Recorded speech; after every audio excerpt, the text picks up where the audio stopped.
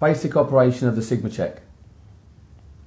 When the SigmaCheck is set up and configured and powered for the first time, you first see the splash screen, which also tells you the version of the software on the instrument. From that, we go straight into the measurement screen.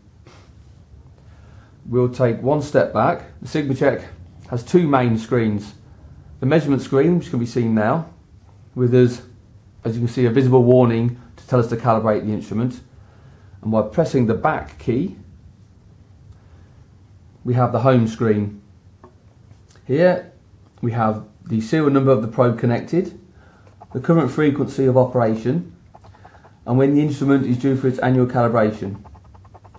Moving to the bottom, you can see the temperature is displayed at 21.9 degrees Celsius.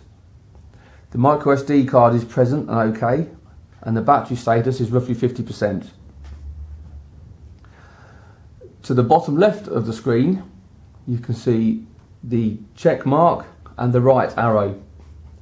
That's an indication of what buttons can be pressed from here. If I press the right arrow, it expands the SigmaCheck menu. So now you can see we have calibration, frequency, probe, advanced and configure. The plus signs after advanced and configure indicate that there are submenus beneath each of those. We'll come to those in more detail later on. So if I push the up key, as you can see, menu items are moved upwards and obviously down. If I go on to one that has submenus and push the right key, it'll expand that menu, identifying the submenus. The back key or the left key moves up a menu. To go back to the reading screen, simply push the tick button with SigmaCheck highlighted. This screen, the reading screen, is separated into two areas, as you can see, the top and the bottom. Using the left and right arrows, we can scroll through the various screen modes. You see currently the top half of the screen is displaying conductivity. If I push right, we have liftoff displayed on a simple bar graph.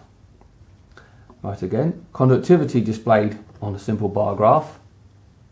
The time and the date, which has yet to be set.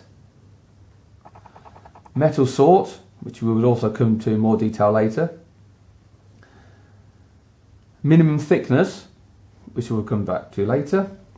Liftoff as a numerical value. And finally, back to conductivity where we started. The reason for having two halves of the screen, if I move down, we now highlight the bottom half, is this also has the same options.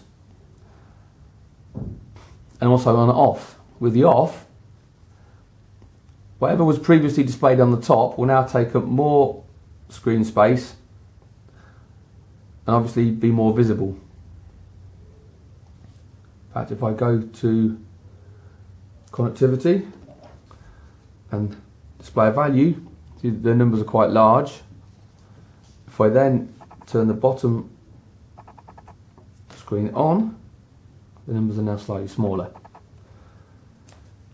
Now, if I purposefully generate a liftoff, as you can see, you can have the conductivity displayed on one half of the screen and the liftoff or coating thickness on the bottom half.